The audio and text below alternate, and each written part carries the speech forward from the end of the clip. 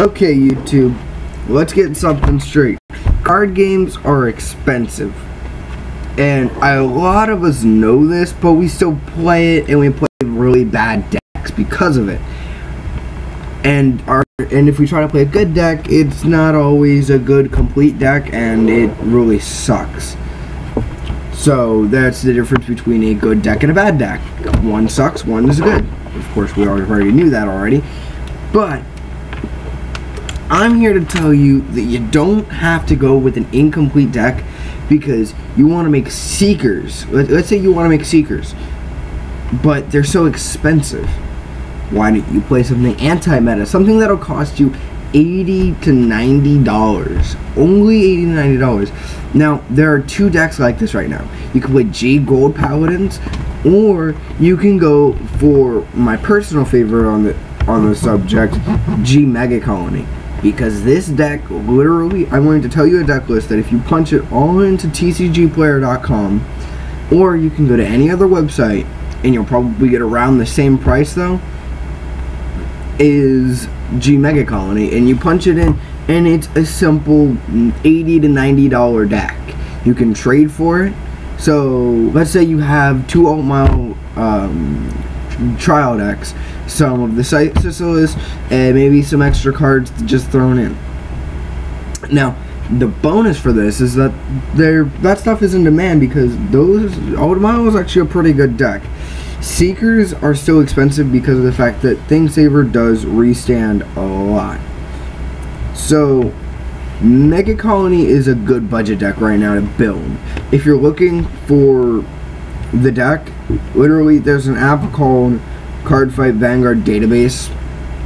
You go to the card section, the three dots up in the top right hand corner, tap that. For clans, click all off, tap on Megacolony, click OK, go to sets, all off, go down to set 5, set 4, set 3, set G Booster, set 1, 2, 3, 4, and 5. Then, because of the fact that the only other thing that they're in, other English cards and English promo cards.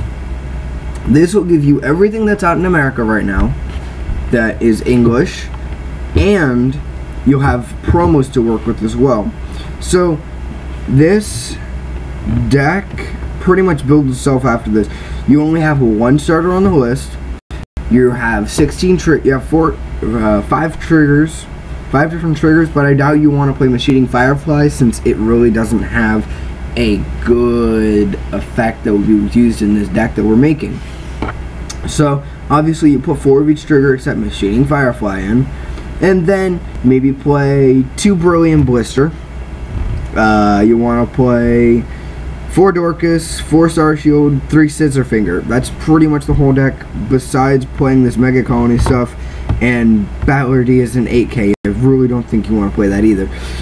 Next, you want to play 4 Abyss Diver, 4 Buster Mantis, 4 Sweet Cocktail. Or, instead of playing Buster Mantis, because of the fact that it is a promo card, you can play Machining Armor Beetle, which is actually pretty nice. So you're looking to go off of cheap decks, and you don't want to have to sacrifice anything, which is why we were going to be playing Megacolony. It is a cheap deck, budget deck, and no matter what, you're not sacrificing anything in order to play it. Now, for your grade 3s, you could play one of the Limit Break Electro Zeus, or you can play 2 of the 2 machining ones there. But they all, like, Vector Zeus doesn't have a really good effect. It costs a lot for a Counterblast of 2 to get 10,000 power and stun 1. And it can really punish yourself when you're playing it because of the fact that when you ride it, all of a sudden your starter and everything else is gone. So you really don't want to lose your starter, considering your starter has a pretty useful skill. The starter skill is Generation Break 1, put it into the soul, choose an opponent's rear guard, stun it. It can't stand during your opponent's next stand phase, and it can't intercept either. So that's a pretty nice skill. And if you ride a Vector Zeus, sure, it's going to kill your opponent's starter. It probably will kill 1 or 2 grade 1s that they have on the field. but it's not really going to kill much else. Now, you can go to Darkface. You played for Darkface. He's a nice triple rare, but he's only about $3.50, $4 at the time of this video, and it is February 3rd, 2016. So you're not looking at an expensive deck at the moment. If this changes, I'll make a second video, but you're gonna play for Longhorn Hunter. It's a grade 3.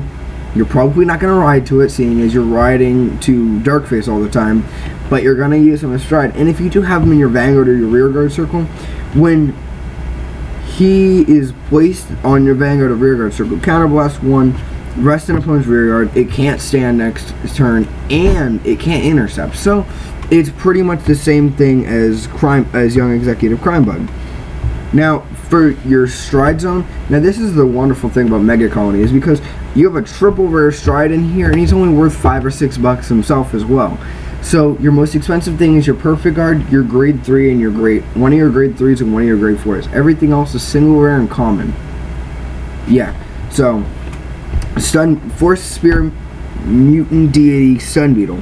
Generation Break 2, Counterblast 2, flip one of it over from the G zone, and when an attack hits, all your opponent cannot stand, and you can't normal ride. So unless they're playing Grand Blue, their Vanguard cannot attack.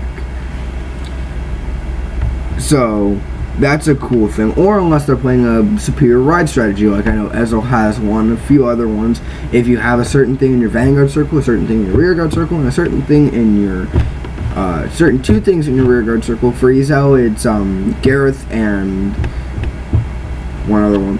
But Bowman, it has to be in your Vanguard circle. You send all 3 of them into Soul. You send the 2 of them into Soul. You superior ride Ezel, you superior ride Ezel, and that's a superior ride tactic. But because of the fact that that happens at grade 2, it's not going to be helpful against this strategy.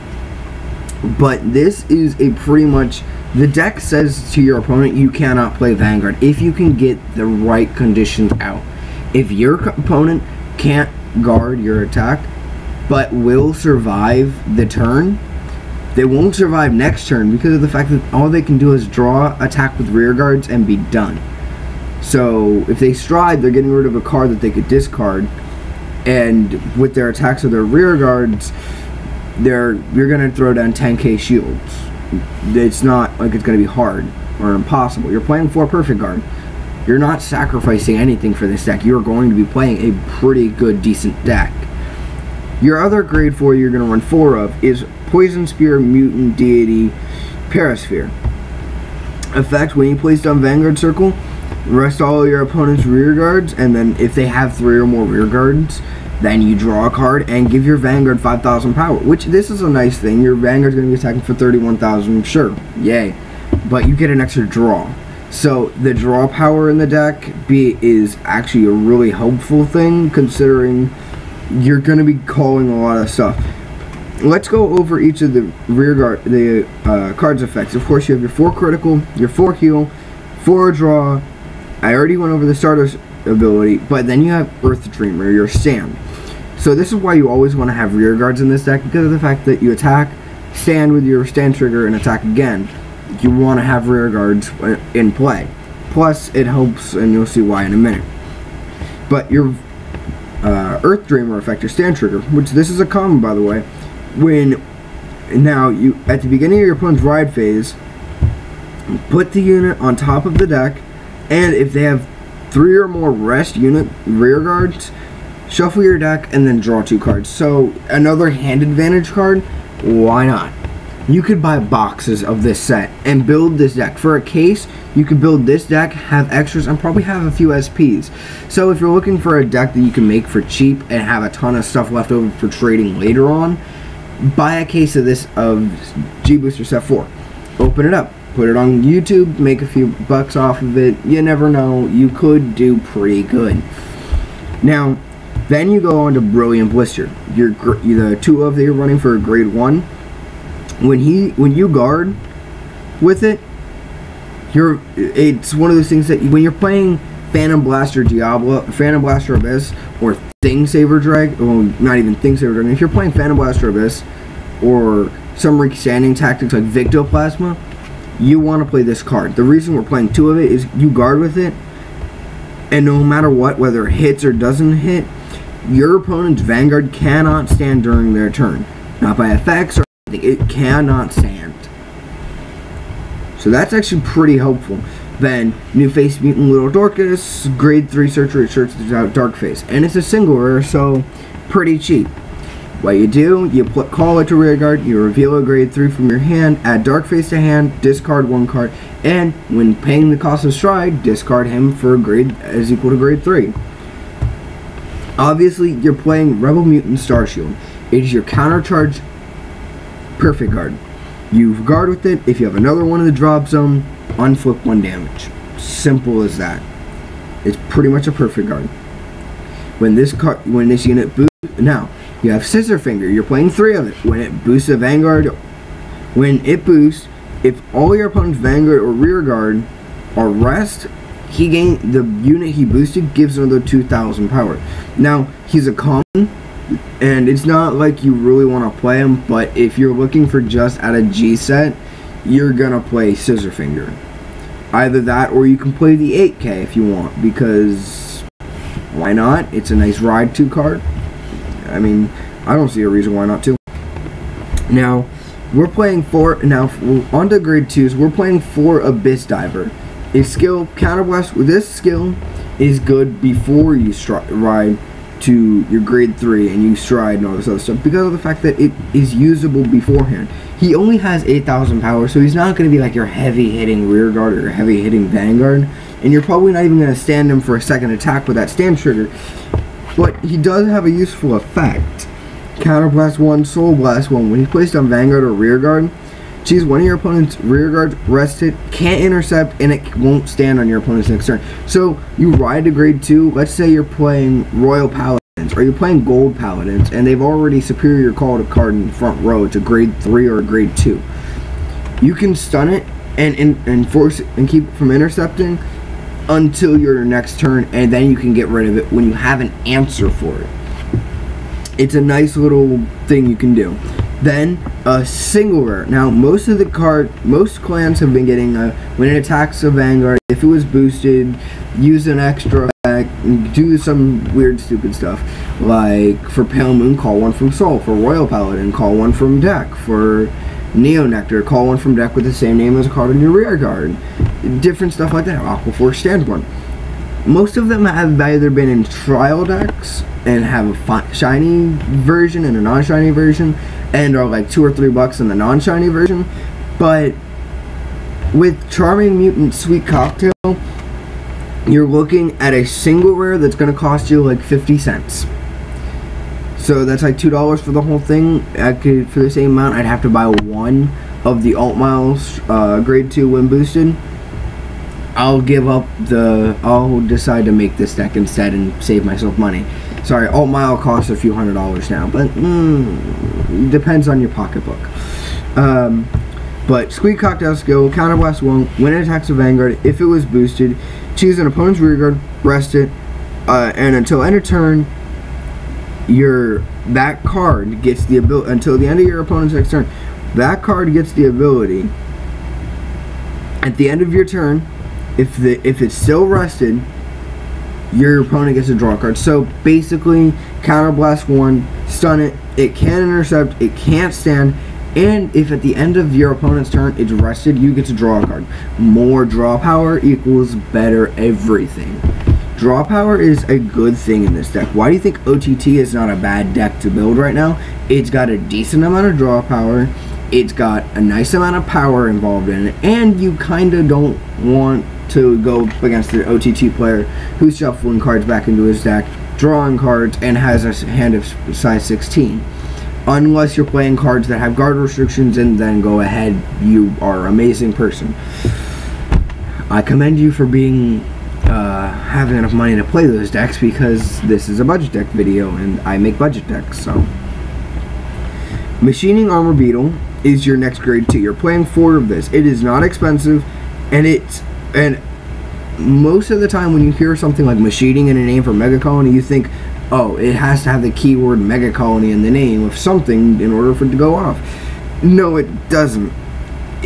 when it called to Vanguard or Rearguard, put another Megacolony into the soul and stun one card from your opponents. Now, it's either this or you run the 12k or the 10k from the G-Booster set. Up to you, but I would suggest this because it's got a little bit of a better skill. It doesn't just gain power, it stuns your opponent's rearguard. It keeps them from attacking you as much. It keeps the pressure off of you and applies pressure on them. Now, we're on to our main grade 3. Intimidating Mutant Darkface. He's an 11k, Megacolony. He's an insect if you want to know that. He has Twin Drive. No special deal, you're playing 4. Generation Break 2, Soul Blast 2. When your opponent calls a card to rearguard, rest it. So that means, oh, I'm going to call all of this stupid stuff out. Okay, well, I Soul Blast 2 when you call that out. Soul Blast 2 when you call that out. Now you have 2 front row rearguards that are rested, and you're relying on a stand trigger to make a second attack. And plus, that's a defensive skill. So, I'm being offensive the whole time, and then I'm ending my turn. You're taking your turn, and you're losing pressure. You're retiring something to call something over that card that can't stand. So now I'm resting it again. So you're wasting cards out of your hand. This is a defensive deck for sure. This is defensive, offensive, but most decks don't rely on both equal of both. But this deck does. Like, I can rest your units, I can nullify effects. Like, oh, I call this out, and now it's gonna attack you for like 21,000 because of stupid effects like Bruno. No, you don't get to. I rested it. Next is the auto ability. When you stride, counterblast 1, rest 2 of your opponent's rear guards, and until end of turn of your opponent's next turn, they get, if it's still rested, you draw a card, and they can't stand during your opponent's next stand phase. So when you go to stride, rest 2 automatically, and at the end of their turn, if they're still there or they didn't pull a stand trigger and decide not to use it to attack for some reason, or maybe they just didn't have a stand trigger, couldn't retire it for pressure, you're drawing more cards. So that's the defensive aspect of it, but it's also offensive because of the fact that they're wasting cards from their hand to try to make you waste cards in your hand, but you're just drawing cards, activating effects. I'm sorry, when Megacolony gets their trigger that says, oh, when something with Darkface in its name attacks, put it in a soul, draw a card, and give 5,000 power, that's going to be pretty beast, because that's going to be more draw power, extra power, so more pressure is going to be added to your opponent. It's just all around bad. When your opponent hears Megacolony, they should be feeling fear. Of course, many people aren't going to because of the fact that different things get in the way, and of course, there's people like who are playing Aqua Force, or people who are playing Nova Grapplers, for crying out loud. Like a Megacolony deck could go undefeated in a tournament, go up against Nova Grapplers and lose. You have a lot of draw power, sure, but you don't have enough draw power to go up against a Megacolony deck. A Nova Grappler deck. A Nova Grappler deck will stand. Especially with the new cards that are revealed, which I covered in another video. You're standing, gaining power, attacking, standing again. So even if you didn't attack in the first place with one of your rear guards, they're standing. They're standing other rear guards giving power. They're gaining power themselves. So it really sucks when you go up against those decks. Aqua Force require you to attack in order to stand. But your Vanguard can attack, and you're playing stand triggers most likely in an Aqua Force deck, so you're standing your rear guards even more. You're losing. Either way, a Megacolony deck is not good against a restanding deck because it just doesn't work. Although it does cause your opponent to have more cards in hand and be more defensive about it, because the more cards you call to rear guard, the more power you gain, the less attacks they get, and the more draw you get. Most people aren't going to consider the drawing a problem, but when I'm sitting here gaining 3 cards on my turn and another 3 at the end of your turn, so that's about 6 in between your turns, you're going to be a little cautious or a little on the defensive side. But of course, we're going to play Longhorn Hunter. 4 of, it's a common from G-BT05 Budget. Counterblast 1, when he's placed on Vanguard or Rearguard, this is Generation Break 1 ability. Choose an opponent's rearguard, rest it, can't intercept, and it can't stand during next stand phase. Pretty decent. We went over Stun Beetle and we went over Paraspear. So now you know that there is a lot of things that are going into this deck. Like when you do a deck, when you make a deck, you're thinking, oh, well, I want to make a deck that's going to be pretty good. I don't want to make something that's really bad. You could play Secret Thing Saver / Alfred Exeve. Voice crack. You could be playing that. And if you're playing that, I applaud you. I couldn't afford the deck if I wanted to, but it's a good, decent deck that will not let you down. You ride Thing Saver, you're pretty much guaranteed to win after that, unless they have that much defensive power. There are 2 other budget decks that we're going to go over, and I'm going to give you my deck list for them. I'll print the deck list in the comment section, in the section below the video, if I can never remember the name. But I'll list the deck list of this deck. As I said, it's $80 to $90. You can SP the whole deck out, and it'll probably cost you $120 to $130 for the whole thing SP'd out. It doesn't have that much price to it, considering no effect triggers yet, so no more no extra draw powers. The deck's pretty basic, but it can stand its own. Most people overrule it because of the fact that other things, that it just isn't that good. People can negate the effects, people can just ignore the whole thing entirely and just play Nova Grappler, which is really popular now. But the 2 other decks that are pretty budget are Dark Irregulars, which it's not really budget, but it's kind of budget. Or you can play, which one is it? You're playing Dark Irregulars, or you're playing Golds. G-era Golds. G-era Dark Irregulars or G-era Golds. G-era Golds, somewhere in the $80 to $90 range as well. Dark Irregulars, somewhere in the $120 to $130 range, but that's a pretty decent deck as well. Not a consistent deck, but a decent deck. So, for now, this is our budget deck Megacolony review, G-Megacolony review. And this is Card Fighter Phoenix signing off.